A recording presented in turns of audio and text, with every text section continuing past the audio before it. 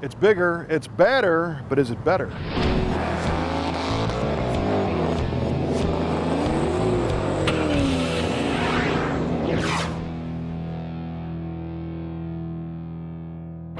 Ford was really hoping to make a big splash with its all-new 1971 Mustang. Ford actually used the earlier cars in its sales literature, recalling the memory of how the 1964.5 Mustang was the most popular car launch ever, and that they created a whole new market segment with the Mustang. And while those early cars sold like crazy, by 71, the sales were sliding on Mustangs. So Ford was kind of hoping that by redesigning the car and injecting some new excitement into it, they would try and boost sales. And there's one theory that says the 71 Mustang grew in size because the young people that bought these cars back in 64 and 5 now were 6 or 7 years more mature, and they might be married and have kids and they're starting a family that no longer fits in a small Mustang. So they decided to make the Mustang bigger with a little bit more of a back seat to attract those first-time buyers to come back and buy another one. In the actual Ford brochure for the 71 Mustang, it says, "Remember how the original Mustang set the pace and how it captured the hearts of sports car aficionados?" Well, now they're trying to use that memory to sell the new car for 71.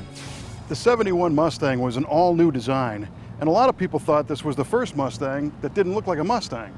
The hood got real long, the roofline changed, this rear window is almost flat, and the deck lid basically disappeared. And Ford tried to say this was a sporty personal car with European flair, but a lot of Mustang fans just thought it was just too big. These cars seem to be kind of polarizing with their style. People either love them or hate them, and there's really a lot to look at on this bigger Mach 1 for 71. Some of the things that I find most interesting are not only the sloping rear fastback design, which they actually called a flatback in one of the brochures, but if you look closely, there's some aerodynamic tricks going on. They smoothed out the door handles and made them flush. They hid the windshield wipers below the hood. And take a look at that front bumper. On the Mach 1, it's body colored, and it's actually designed to look like a spoiler and not just a bumper. So it has a very sharp leading edge. In the middle, there's a little relief that kind of leads up to the contour line in the hood between the hood scoops. It's a very, very interesting design. And of course, our Mach 1 has an actual spoiler down below, so the front of this car is all business. Other aggressive styling points on the Mach 1 are the full-length black stripe that comes up the fender and runs down the side and ends at the back of the car. The bottom of the car is color-keyed black. The rear wing is blacked out, as is the taillight panel, which matches that blacked out section of the hood. And our car has the ram air option, which makes those hood scoops functional. It's also got a very interesting color. It's called pewter. It's not quite silver and it's not quite gray, but it really makes those stripes stand out.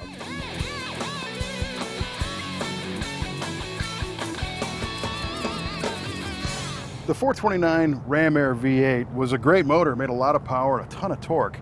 But this is one of the only times where the big block engine got embarrassed by its little brother. If you look it up, I believe the 351 was actually faster than the 429. My theory is that this thing made so much torque and the tire technology just didn't stand a chance, so it went up in smoke while the other car just took off. Now, before we get a ton of feedback saying how there's no way the Boss 351 was faster than the 429 Cobra Jet, consider this, that Motor Trend magazine was able to run a Boss 351 car in the quarter mile at 13.8, which is pretty fast, considering that most of the magazines were getting 14.0s and 14.2s out of the 429 car. Again, there's no doubt in my mind that with the right tune and the right tire, the 429 Cobra Jet would certainly put a Boss 351 in the rearview mirror, but it wasn't a given. The secret sauce of the 429 was an 11.3 to 1 compression ratio. With the Ram Air, this thing made 375 horsepower at about 5,400 RPM, 450 foot-pounds of torque at just 3,400 RPM, but it still had a hydraulic cam, so it was mild-mannered on the street. It breathed through a Holley carburetor and had free-flowing exhaust. The Cobra Jet cars also incorporated a set of coolers, an oil cooler, a transmission cooler, This one is a C6 automatic car. This one also has the drag pack, which means it's got a traction lock, Y-code, 411-to-1 rear gear in back on a non-slip differential. So it was designed to hook up right off the mark.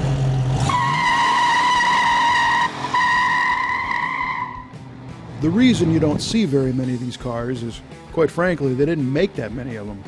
If you're looking at the true J-code 429 Super Cobra Jet, they made 554 total, but only 167 were Mach 1s with the automatic.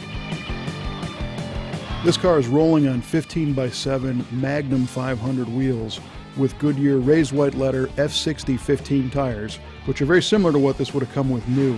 And Ford literature suggested that the bigger overall size and wider stance equated to better handling characteristics. The Mach 1 styling continues inside the car. You have a set of high back bucket seats with a vertical stripe. Earlier ones had horizontal stripes in the upholstery. In the interior in this car is a contrasting saddle color, which is an interesting combination against the pewter exterior paint. The dashboard is loaded with a clock, a fuel gauge mounted high in center, and a 120 mile an hour speedometer. And at the top of the center console, you'll find the oil pressure, alternator, and temp gauge. But one thing that's curiously missing is a tachometer.